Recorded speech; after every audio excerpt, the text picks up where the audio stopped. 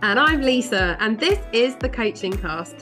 We are the No Nonsense podcast, chatting about the things impacting you at work right now, helping you to survive and thrive in today's ever-changing workplace. We discuss different topics each episode, sharing our ideas, hints, and top tips from our experiences of working in the corporate world, running our own businesses, and also being qualified coaches. We also try to have a few laughs along the way too, because taking yourself too seriously is just boring. We hope you enjoy listening.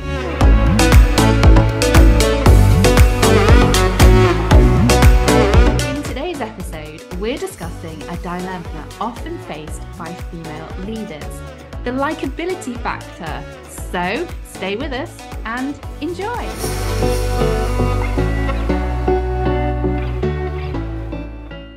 So Lisa, before we get into this week's episode, how are you doing? Yeah, I am good. I am back in Cape Town. So since we last spoke, I've had a couple of trips, but this is now my permanent location for the next 4 weeks. I am back in South Africa, back in my second home over here in the Western Cape. So yes, hence another change of scenery. So I think the last time we recorded, I was at my dad's just outside of Canterbury, yes, Kent. You were. Well, I've crossed the water, people. I've crossed the water. Well, actually, Judith strikes again. Yeah, Judith Chalmers is back on the road. So yes, I'm now down in the south coast of Africa. So I said I've crossed the water. I mean, technically I have, but I think actually the way the flying works is that you technically go over more land than you do sea. Oh, okay. I mean, I'm pretty certain they don't go like that around Africa. By that, anyone listening, I'm doing the strange motion of what it means to go around Africa. But I don't think that's what I did. I think you go over land. Anyway, I am back on the Western Cape. I'm in South Africa. So yeah, be here for the next 4 weeks. She's back. Yeah, so back, all recording will be done from my South African office. It's very nice, I have to say. I do like the kind of wooden panelling behind you. Yeah, it's massive. Yeah, like it. Thank you very much. And the fake palm. That's this plant. Love a fake palm. I think it's a fake one. But yeah, so I'm back here for the foreseeable. But yeah, no, I'm good other than that. I feel like I've got loads to tell you actually. I don't know where to start. So many good things have happened. Right, let's scale them. The beginning. The top thing that's happened to me, is I've met one of my all-time favorite people. Me? Yeah. Well, yeah, obviously you're one of them. Oh, okay. You are one of them, but I haven't. Sadly, I haven't got to see you face to face for a little while. But no, I met, and for anyone that listens to this podcast, everyone knows that I'm obsessed with Elizabeth Day, the journalist, writer, podcaster extraordinaire. Yeah, my wannabe best friend, my hero. I met her at Shoreditch Town Hall as she was recording a live episode of her incredible podcast How to Fail with Sophie Ellis-Bextor. Amazing. It was amazing. Oh, she is the loveliest person. She is as lovely in real life as she comes across in her podcast and in her writing. I mean, seriously, no bubble was burst in respect of, you meet your idol and they're a letdown. Yeah. No, she was lovely. And she signed all my books and she put up with my strange, awkward, slightly weird, obsessive ramblings about how much I thought she was amazing and how I wanted her to be part of my girl gang. And it was lovely. I've got a photograph of her and everything. Oh, we need to get it on the Insta. We need to share that on the Instagram page so that people can see it. I don't need to be asked twice. I'll definitely do that. But yes, she is my desktop wallpaper. So I get to gaze at her lovely face with me every time I turn on my laptop. So yeah, that was pretty amazing. So that was at the top. That's at the top, number one. Oh gosh, I can imagine when you met Elizabeth Day, were you like girl fanning? Like, oh my God, this is amazing. It was awful.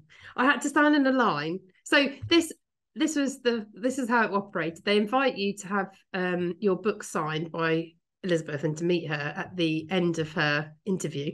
Yeah. And the recording. And she sat on this table with Sophie Ellis-Bextor, Sophie Ellis-Bextor, right? She's amazing. She is amazing, right? I think she's 43 and she's got 4 kids. Yeah, she's got like 1 million kids. Yeah. One of whom is 18, I think, because she had him. Anyway, I learned all about this story because she was being interviewed by Elizabeth Day and Elizabeth was talking to her about it. So she had her first child with the guitarist out of The Feeling, Richard something his name is. And they got pregnant within like the first month or two of even seeing one another, and decided to keep the baby. And so we learned all about this. But yeah, so I think her eldest is 18 and her youngest is tiny. She's just not long had her fourth child. Yeah. She looks like she's still 25. She looks amazing. I know, she's amazing. She looks amazing as well. It was awkward because what I didn't realise was that she'd just released a book herself, and it's a biography.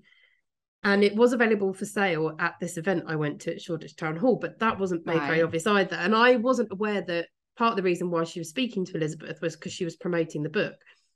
So when I was in this queue waiting to meet Elizabeth, one, I was shitting myself because I was about to meet my idol, and I had a whole queue line to think about it. So by the time I arrived at the desk and actually met her, I obviously was a wreck. And had completely overthought how to behave, act, how to talk to her, the whole shebang. And it was even more awkward because I realised that Sophie was sat there, also available to sign her book, and I didn't have it. But actually, the majority of the line did not have Sophie Ellis-Bextor's book. Oh no, PR fail, everyone. Massive PR fail. The main reason everyone was at the event was to see me listen to Elizabeth Day. They were all huge How to Fail podcast fans, me included. I wasn't there to see Sophie Ellis-Bextor either. So it was so awkward, and I made it clearly worse because I stood there, and I think I took both of my Elizabeth Day books that I own to be signed and jabbered away at Elizabeth and told her how fucking amazing I think she is. Had my photograph taken with her. I have loads of photos, and it was so awkward because I mean, Sophie sat next to her just watching this unfolding, and all I could offer was, I can't believe you're 43. And I was just like, I was trying to offer a compliment. I don't know if that sounds like a compliment now. It doesn't sound like a compliment. No. And then I kind of dug myself into a ditch, obviously, with my nervousness, and started jabbering on about why I was surprised she was 43. Oh no. And how close an age she is to me. And how you never realise how the age of your idols when you're growing up with them, because you always assume they're older than you when they're, you know, a pop star especially. Honestly, it just got worse and worse. And then I was talking about her having kids and how she looks amazing. And mainly it was all to compensate for the fact that I hadn't bought her bloody book. So yeah, I just had to kind of go, congratulations on your book. And it was so more security come at this point and just kind of like put their hands on your shoulder and just like pivot you, move you very slowly to the side and down the stairs away from them both. Like, it was so embarrassing. It was just so embarrassing. So yeah, so I mean, I suppose I embarrassed myself twofold, but it must have been pretty embarrassing for Sophie Ellis-Bextor to just sit there. Yeah, I think some PR person will have got a strong talking to after this. Terrible job. Yeah, awful. So yeah, it was embarrassing though. It was typical that I like gushed all over Elizabeth, had loads of photos, got my book signed, and then just kind of did this like sympathy.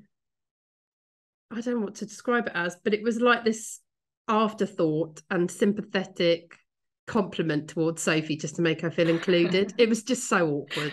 But I couldn't have been the only one that did that out of the entire line, because loads of us were not there. Anyway, she was very nice, but I think she probably thought I was a right twat. Valid, I would say. Well, it would be like me if I ever met Rosie Ramsey from the podcast. Yes, true. Shag, Marriage, Annoyed. Great podcast, guys, check it out. She is like my girl crush. I'm obsessed with her, so I would probably act in a similar manner if I ever met Rosie Ramsey. So if anybody knows Rosie Ramsey, CBeebies, please drop me a DM. Or don't after that, because I don't think Suzy's really sold it in terms of how she's going to behave if she ever meets Rosie Ramsey. So you're not going to be put in touch with anyone now. What a couple of weeks. I know, it's been busy. What about yourself? Well, I haven't insulted any celebrities accidentally. So any CVs you listen to this, we've had a couple of weeks break where we have been on various trips and been doing lots of different things. So the week before I went on holiday, I had quite a crazy week. So it was just like loads going on. So my son Arthur turned 3, so that was a big event in our household. Woohoo! Happy birthday, Arthur. He had an amazing day, an amazing time. He'd been asking about his birthday for what felt like to me for forever, like when is it my birthday? And the day finally arrived. And he was dead excited when it was here, and he really got it for the first time. So I'm dread to think what the level of excitement's going to be like at Christmas, because I think it's Christmas he's going to get it for the first time as well.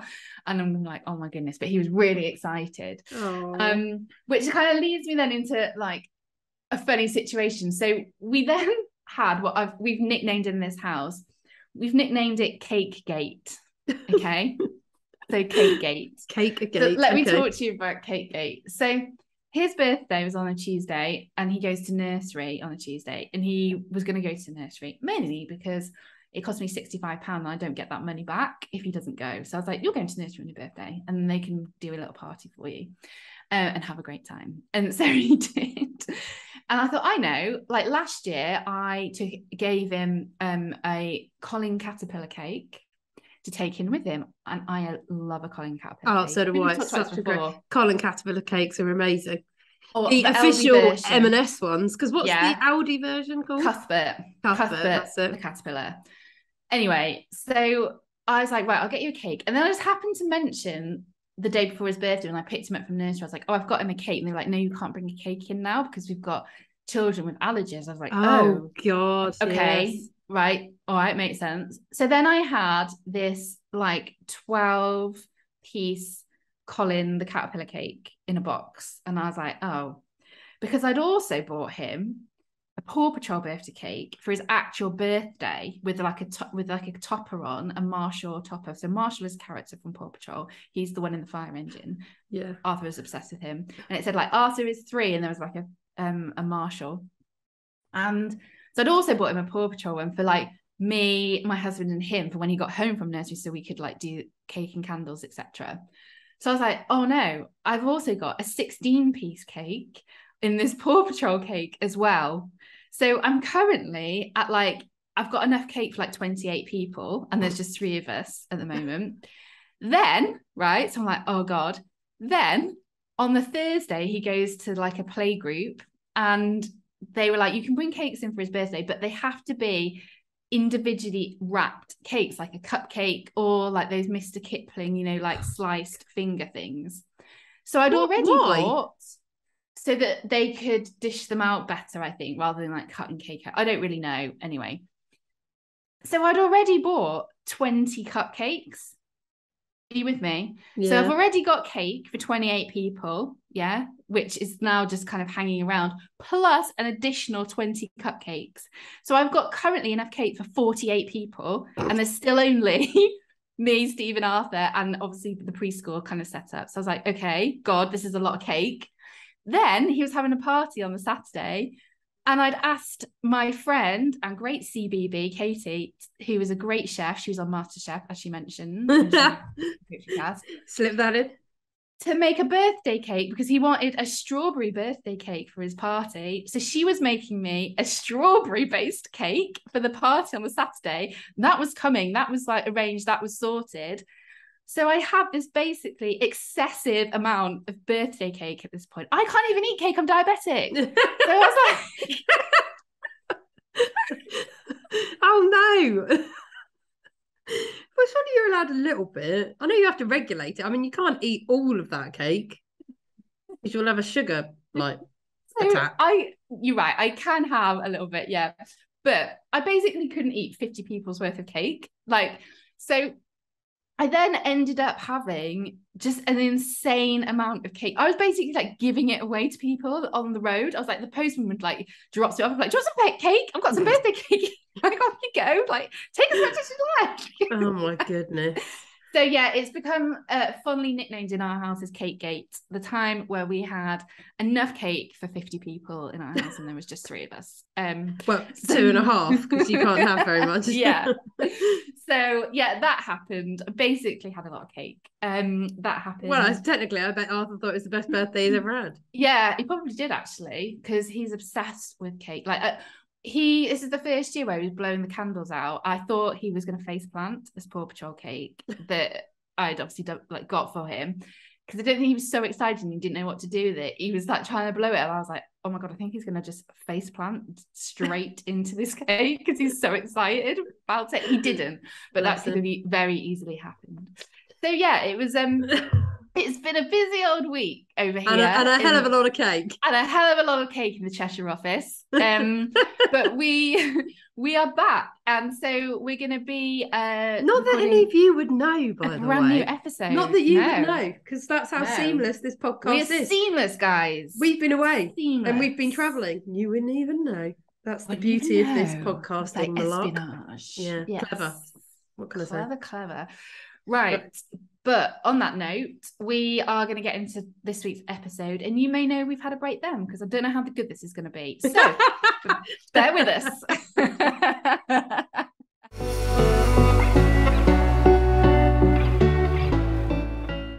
Lisa and I both recently listened to a TED Talk Daily by filmmaker Robin Hauser.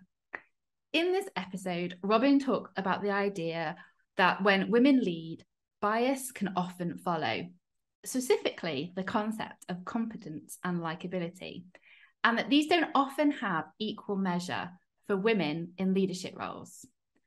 For example, due to gender norms, when women demonstrate leadership qualities such as assertiveness or confidence, they can be penalised or not liked. Why? Well, because these qualities don't often align with gender stereotypes on how women should be. And so we can often find strong, confident women easy to dislike, but don't have the same reaction to men who demonstrate these same attributes.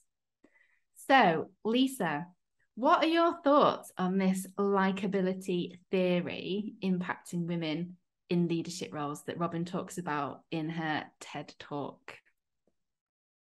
I think this is so interesting. When I listen to this TED Talk from Robin, not Lisa, that's me. It's because her name's Robin, and I'm like, my middle name's Robin, so I'm like Lisa, Robin. I feel like we're kindred spirits, me and Robin Hauser. When I listen to Robin's episode on the TED Talks about this likability challenge, I felt it was so true and so relatable in so many ways, both from the perspective of my own personal experience about when I feel that I have been judged on asserting myself and possibly adopting traits that are more stereotypically linked to male, but also, and I'm being really honest and transparent now, me disliking women who are being overtly assertive, confident, hard, harsh in that same respect. So it's like, I do think this whole being likable, being a successful, strong leader as a woman, I do think the challenges around this are quite complicated, and I do think they are totally like woven into like I think how I've been like brought up through education and work more so actually than education, because I went to an all-girls grammar school and we were very much taught to be, and encouraged, I would say, to be successful, strong-minded, strong-willed, independent, to voice and share our opinions, to be, to represent ourselves, I think, to be independent. Like, I do really feel that way. And there was a boys' grammar school in the town that I went to school in, and we were often pitched against them, but in the respect of we're better than them, I might add. But I felt like in school and education, actually, I was very much encouraged to be assertive in a respectful, professional way, clearly, because we were harshly reprimanded if we were, if we over asserted ourselves, especially in respect of the teacher pupil positions. I don't mean in that term, but like it was encouraged. And I actually think it was the workplace where I think my approach to this started to get quite heavily impacted and like quashed at times. But yeah, I do think it's so true I really do. But I know I am guilty of it in terms of I want to be an assertive, successful, confident female leader, but I want to be liked. I know that for a fact because I am a bit of a people pleaser. And I don't like being disliked, even by people I don't like, which is a bit weird. So I'm allowed to dislike other people, but I'm not allowed to be disliked. It's They're very not allowed odd. to like you back. No, they're not allowed to dislike me back. Sorry, Yeah. dislike you back. Yeah, they have to like me. So my enemies have to think I'm brilliant. It's that kind of, it's a very strange dynamic, I guess. But there we go. Something to do with like wanting to be better than them at all times. But yeah, but however I'm allowed to, that's what I mean. But however I'm allowed to dislike people. So it's, you know, I'll throw my hands up to this. I'm being honest. I know I'm being a hypocrite, but you know, it is, there probably will have, well, it's not probably, I know for a fact, there will be leaders in my career that I've worked for who are women who I've shown a dislike to. And it's possibly because actually they've been the sort of woman who has been assertive and probably assertive towards me and I didn't like it. But that, yeah, I don't know whether I don't think it's their assertion that I'm disliking potentially. Often it was possibly their point of view, or I didn't agree with the decision, or I didn't like the manner of their assertion. And you and I have just, you know, not long released an episode around assertiveness and how actually there is a balance to be struck between asserting yourself and still being polite. And I do think that's sometimes where this goes wrong, but I would still argue it's true that it's women that get judged on that, not men. Yeah. It's very rare that I think I've ever seen anyone criticize a male for being assertive and impolite. Whereas women, we get criticized for being impolite. Yeah. Because it's not synonymous with that gender stereotype. Women are polite and nice, aren't they? It's so weird. Sorry, I've like garbled on there for about 10 minutes because I think that's my point. This is so interesting and it's so complicated, isn't it? It is. And it's like an onion. You start kind of peeling it off and then you start thinking about like other bits of this and everything. That's exactly how I felt. So when I listened to this TED Talk, it's available on Spotify, CVBiz. So if you want to find it, you can find it on Spotify. We will also post a link to this. We'll post a link to this episode. It's a really good. It's only like 4 minutes long, isn't it, Suzy? It's like it's a real bite-sized listen. It's a real bite-sized. I think it might be a bit longer than 4 minutes, but yeah, I think it's about 12 minutes or so. It's not long. Perfect for me. I've got a small attention span.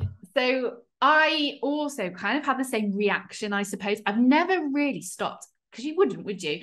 And thought about this as a theory, as a concept around actually, is some of our social conditioning in our, you know, whether that's in your education system, whether that's in your family setup, whether that's been in your working environment, you know, created some judgments for me about how I perceive women in leadership roles. I've never really thought about it before. Okay. And this TED Talk definitely made me take a second and pause and reflect and think, have I done this myself? And the answer is absolutely yes, I have. I have absolutely thought, I don't particularly like you because you assert some attributes which at the time I didn't realize, but they were probably being assertiveness, probably overconfidence.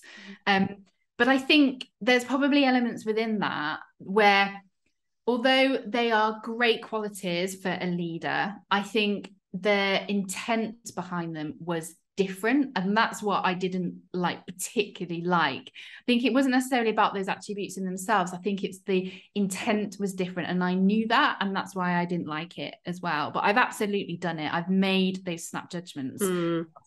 And I think we all do. It's very common, you know. Let's not think that it's not. Like, it is something which is absolutely, you know, we will all do. We make judgments all the time, and we've talked about bias in previous episodes. And it is all interlinked. I think the point you make there, though, about actually when women demonstrate some of those attributes, do they have the same response from people as men do? I have definitely seen, when I was working in sales in particular, there was a culture where there were a lot of males who demonstrated these attributes. And actually they were celebrated for doing so. They were encouraged to do so. And they were actually put on a pedestal, I'd say, around this is what good looks like. And this is how you should be and how you were behaving. And I remember one particular instance where I worked with somebody who was quite strongly opinionated on things, is a very confident woman, is a very lovable person, and will tell you how it is and tell you straight. And actually, like for myself, I really enjoyed working with them because I always knew where I stood. And again, that goes back to that intent. I knew their intent was to always be helpful, was positive. But they received a lot of, I'll say backlash, but I'll use that very kind of subtly. I put that in kind of speech marks, backlash. Because sometimes when they demonstrated those attributes, even though their peer set, who were male, were demonstrating them, they got a more negative reaction to doing that. So they'd be told they were a bit overbearing. They would be told that they were too opinionated, that they didn't listen, properly, that they weren't being collaborative enough.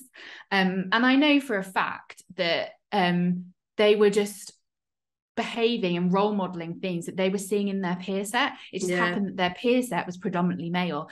And, I don't know that those male counterparts didn't ever get any feedback, but I'm pretty confident, because I know how that those behaviors were kind of rewarded and were looked upon, that I'm pretty sure that there was no kind of downside to doing that with them for their male counterparts. So I have seen this in action, both in terms of watching my colleague, and also I've done it myself. I have made those snap judgments too. Isn't it interesting? Because you've used two words there in that example, which I'm almost certain I've only ever heard in relation to women and not men. And they are overbearing, and opinionated. I never hear those terms being used in direction or in description of a man's behaviour. But always when I've heard them, it's been in relation to a woman. I know they've been directed at me before. I've been told that I'm opinionated before. And I've been told that I'm overbearing. I do think often I'm an extrovert. If any of you had not worked that out yet, there's that revelation right there. There's that little light bulb moment for you guys. I think as an extrovert, you can often get categorized as overbearing because of your natural preference and your the way you prefer to behave has that. You are an outward person, you think out loud, you share. Yes, it can mean that you're quite animated. I hate using the word loud, but I'm going to put it in there. It can mean at times maybe you are a little bit louder than others because you are enthusiastic and you're energetic, and it all comes out like that, especially if you get overexcited like me. But that can often be swept all together into one category of overbearing. And it's like, and I think often that can be linked to being opinionated, because people find that your opinion can be overbearing. But that is only ever with women. I've never heard anyone say to a man, you're overbearing or you're opinionated. I think as well, you've just kind of triggered a thought for me, like when you were saying that. I've also been called out before for the way I stand when I'm presenting. Stand? So when you start, if you're doing a big presentation, where you kind of stand and you hold yourself, like I do a lot of training. I have done quite a lot of presenting before. I'm about to do even more because we've just launched a new service in my business for doing a keynote talk. So I'm about to stand in front of a lot of people. And I just remembered, I'd actually forgotten about this, and you've just kind of brought this back up in my mind, that once I was presenting and I'd worked on my my posture, like my body language, so that I felt confident with what I was saying. I was standing there with a level of assertiveness, a level of listen to me, I know what I'm talking about. And that was more really, I think, to build my own self-confidence. There's a lot within that around, the way you present yourself will make how you feel. And I remember a male colleague said to me, oh, when I'd finished, oh, like you had a really interesting, like, kind of posture, like I can't remember the exact words they used, but it was like posture, like standing position, like you really like asserted yourself. And I remember at the time just like not thinking anything of it and like laughing it off. But now you've just said that, I'm thinking, well, would they have said that to us if that had been a male, like stood there having that confident body language? What would that have been something they would have picked up on, and it had been worthy to kind of have a conversation about? I don't know, and I don't know the answer to that, but it just made me think, like, why did you say that to me? Like, why was that needed to be said? It's just something that happened the way I was just kind of presenting myself. Yeah. And I know I've also done it the other way around as well. So I have also done this where I have judged somebody for the way that they have interacted with an audience. And again, demonstrating perhaps some of those attributes which we're talking about here, you know, that real overconfidence, that kind of slight, I'd say, kind of bullish nature that we're talking about here. And I've judged them a bit like, oh God, all right, like calm down, like what are you doing? And I probably wouldn't have done that if that had been a male in that situation. So, you know, it is very complex and it's very multi-layered what we're talking about here. And, you know, it's just a really interesting theory and a really interesting concept that I hadn't really thought about before until I listened to this. Yeah, I mean, I think it's one that I know I've wrestled with over my entire career, especially when I've worked heavily in male environments. And I think I have changed my approach in those particular environments where they've been more male dominated, to hold myself differently, speak more firmly. Yeah. Being more direct when I've had to interact more predominantly with men, to, I suppose, match them like for like, and to ensure that I've been heard, listened to, and been taken seriously. And I know that because that isn't necessarily, I mean, I like being direct. I do enjoy it because I like clarity and I like giving people clarity and I like to receive it. And I don't see directness as a negative. I think it gets used as a negative when actually it's just not. And it doesn't have to be. Like, there is a way of being direct with people that doesn't mean it's painful. So I do think that still comes down to like the tone you use. Yeah. The words, your language. But I think, and I've had this discussion with people before that I've worked with, when they've given me that feedback and said, you know, I found what you said there quite difficult to receive. I found that quite direct. And I've explained why I took the approach, because I've said I want to breed clarity. For me, clarity breeds confidence. And that's what I was, you know, that was the agenda, that was the purpose. And they've come to then understand my approach and then have appreciated it once they've understood, like you've pointed out, actually, the intent, that it was actually about trying to be helpful, nothing else. So I know I've then adapted my style when I'm around different people to build relationships, to, I suppose, yeah, to be more comfortable. So I do think it's about this whole notion of dialing up certain attributes in certain moments to fit the moment, fit the audience, and to achieve what you're trying to get as an outcome. Yeah. And that likability piece, you know, I've always wanted to be liked. I know that's true of me. That's why I say I'm a people pleaser. I do want to be liked, and I do think that's possible while actually, and like we've talked about in the assertiveness episode, while still being clear about your boundaries, by still being clear about what you think about things, sharing your opinions. That is all totally achievable. And I think you can still be liked for doing that. Because I know that there are women leaders, and men actually, who I really respect and I really like, who do exactly that. Yeah. So it is totally achievable. But it's just, this debate is very interesting, because I do think it does take conscious effort to think about how, you know, the right approach for you to take to be able to achieve both. And it's not always that straightforward. It's not always that easy. And how you get judged for it, I think, because of our social constructs and our stereotypes that are so embedded in all of us, it's not always going to be possible. I think that's the point Robin Hauser's making, actually.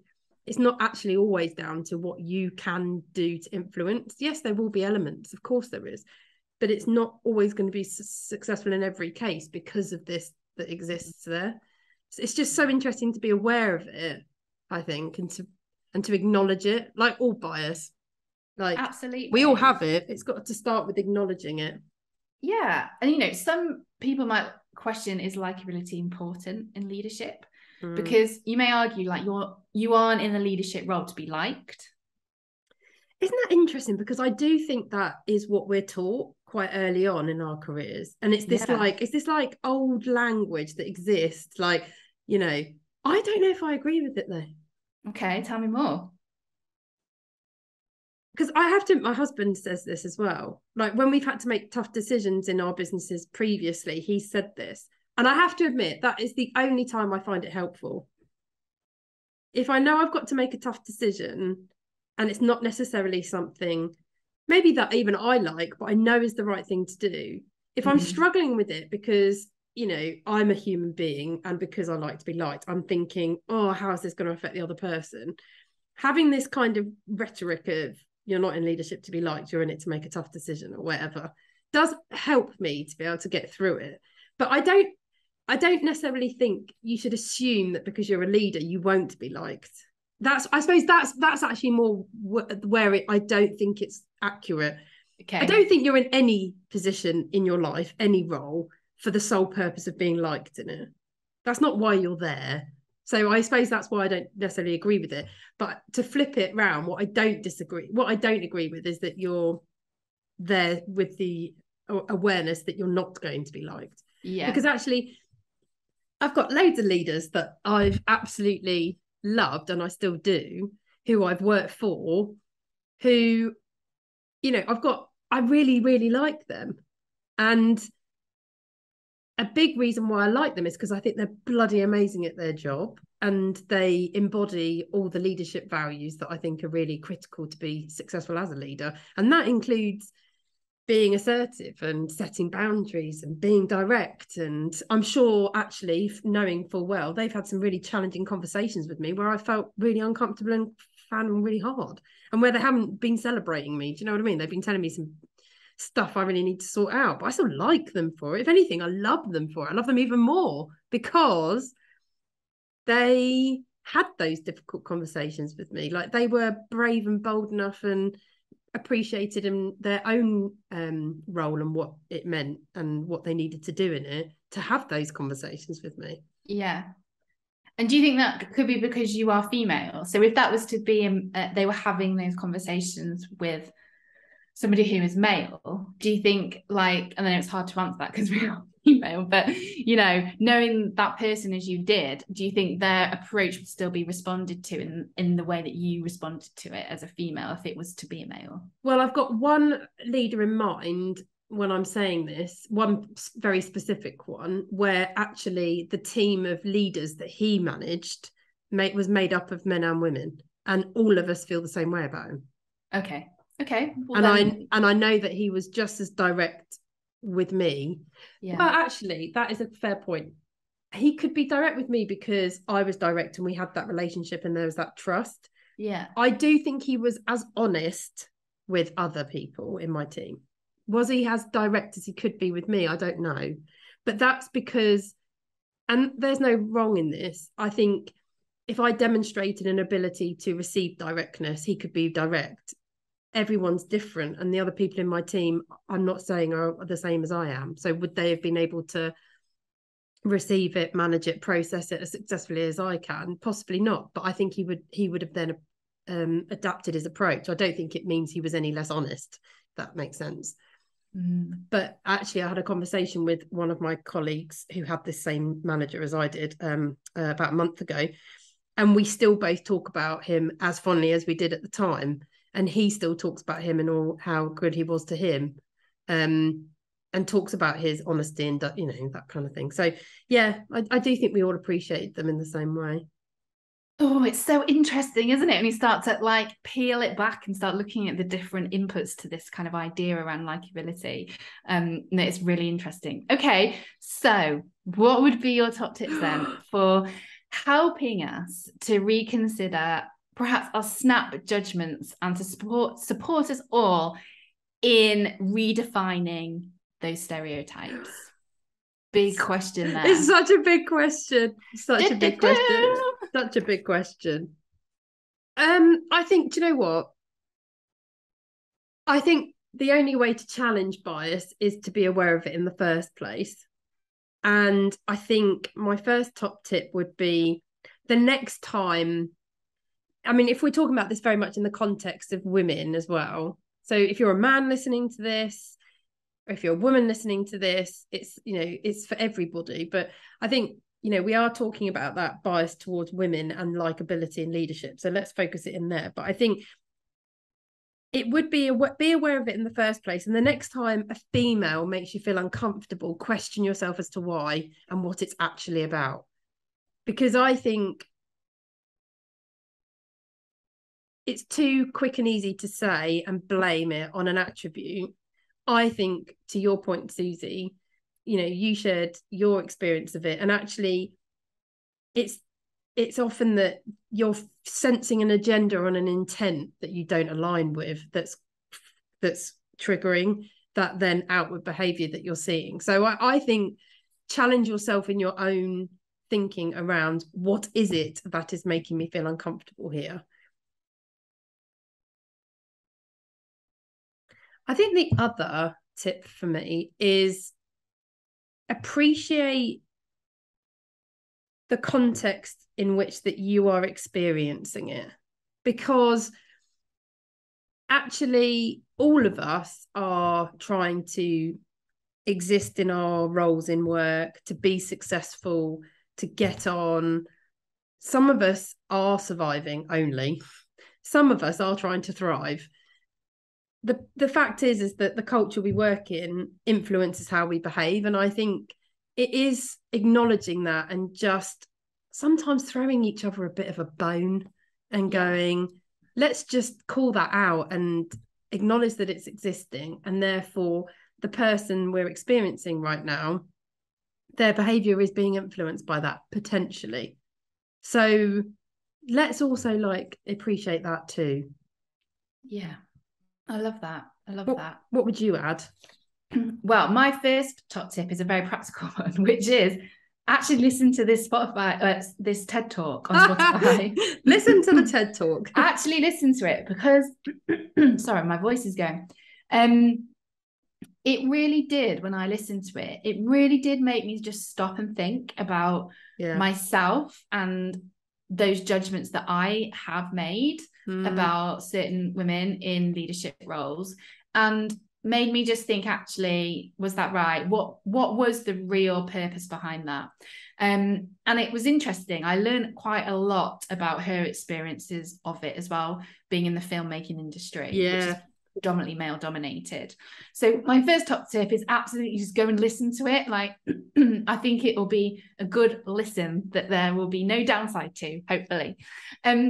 My other top tip is actually really simple, and it's something that I talked about before, and I call it the 3 I's, and that is intent, intent, intent. So, you know, think about what is the intent behind your judgments or your feelings about something, and also what is the intent back from that person. So what are they trying to communicate to you? What are they trying to say?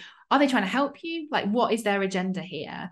And I think if you just keep that word in the back of your mind when you're perhaps kind of facing this or thinking about this, or just let it kind of drift into the consciousness, you know, when you're at work, that might just help you kind of make sense of, okay, why am I having this reaction? Why am I having those judgments?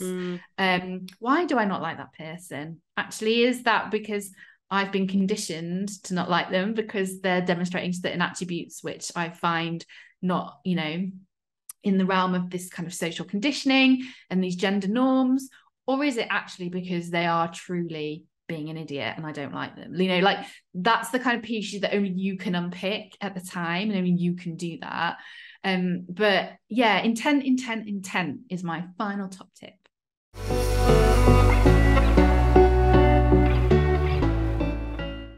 It is now time for Bullshit Bingo, where Suzy and I call out phrases which get commonly used in the workplace that, quite frankly, make us cringe. So today's Bullshit Bingo is another one from our LinkedIn community, and it is push the envelope. So come on then, Suze. What are your thoughts on this one? So this Bullshit Bingo came up a couple of times. One on LinkedIn. So I did a LinkedIn post. Excuse me, my voice is going. And a couple of people commented this one, push the envelope. So I feel like this is an absolute classic. I have used this myself. I don't know what it means. I've never used it. Do you not? No, I've never used push the envelope. I don't know what it means. So I would use push the envelope in the context of, like, let's push things to the next level. Like, let's push the envelope here. Like, stretch. Let's think about how we accelerate things, like growth. Like, that's how I would use it in the context of let's push the envelope. Let's see what's the maximum we can get to, like the limits. What's the relevance of the envelope in relation to this? So I always see it as literally pushing an envelope through a letterbox. Like, well, yeah, fair dues. I mean, I did get that part of it, but what I didn't quite understand just, you know, push it through. Like, let's keep pushing. Let's push the envelope. Let's keep going. Like, let's aim for that next, like, bit, that next stage, that next milestone, whatever it is. I didn't say I could make sense of it. I just said that's how I used it. Yeah, this is a weird one for me. I don't think I've ever heard anyone use it. So this came up a few times on LinkedIn, like a couple of people commented, and I think it might have come up on Instagram as well. But yeah, push the envelope. Yeah, classic for me. Absolute classic. Well, I'm flummoxed. I don't think I've ever heard of it, and I don't really get it. I don't see how pushing an envelope through a letterbox. I mean, progress, fine, but I mean, only when I suddenly realised that it's someone's birthday and I've forgotten, and it's a miracle I've actually managed to get a card into them. So that's progress if I've managed to remember your birthday and sent you a card. But I don't really get this one. And you even push that envelope through yourself if you've got somebody a card. Like, guys, we live in the digital world now. Like, who's hand delivering cards? I'm certainly not. well, no, I mean, you know, I meant I've got a physical card and I pasted it in the letterbox to get to their house. That's what I meant. Anyway, guys, if you've got a bullshit bingo that's better than push the envelope, there's got to be one out there. Please email us at hello@thecoachingcast.co.uk, or you can send us a message on Instagram. Send us a DM us, yeah. Wherever you can find us, send us a message, will you? Just keep in contact. Yeah, send us your bullshit bingo. Keep it coming and keep those envelopes coming. Come on, guys. You can even send it through like via a pigeon. Like, let's get those envelopes attached. We'll take it. We'll take any form of mail. It's fine. God. Air mail.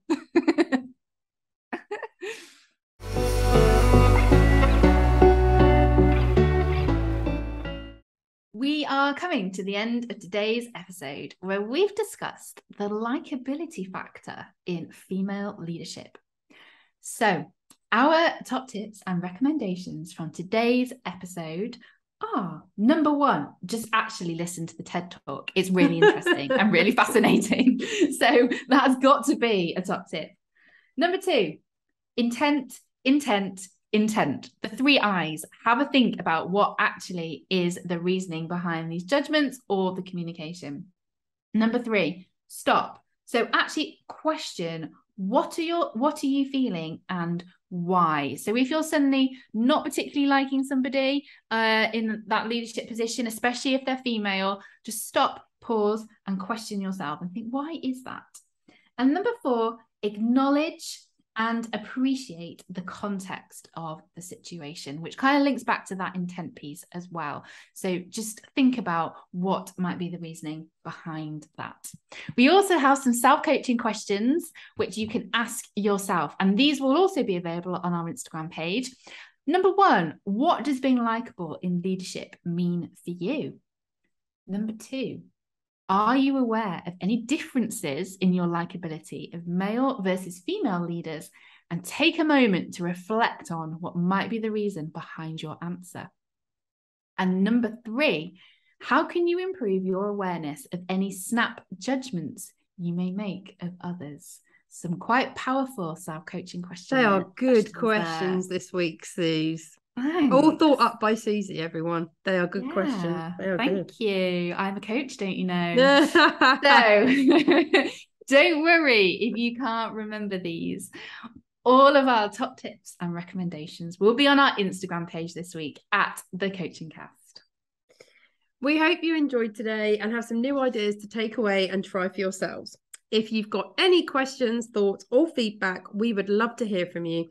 You can contact us in 3 ways: on email at hello@thecoachingcast.uk, on Instagram at thecoachingcast, and finally, you can contact us through our website, which is thecoachingcast.co.uk.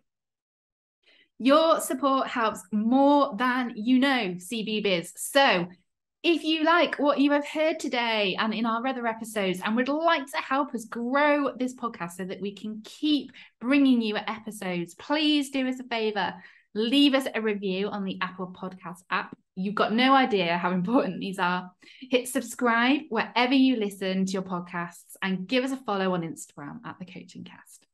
Don't forget, you can also watch each episode on our YouTube channel by searching for The Coaching Cast. We both love music and use it to motivate and energize us. So we like to finish each episode with our personal song recommendation, giving you positivity and energy as you launch into your next meeting. It's my choice this week, and I have chosen Beyonce, Break My Soul, which is her brand new single, and it is insane. I love it. My soul. I love the song. You can break Lisa's my just soul. singing it now. You can break my soul. You can break my soul. And it's not as, obviously, Beyonce does a much better job, but only just. Absolutely. Well, if you want to hear Beyonce singing Break My Soul and compare it to Lisa's version there, you can obviously find it wherever you get your music as well. Thank you so much for listening, CBBs. Have a great week. And remember, you've got this.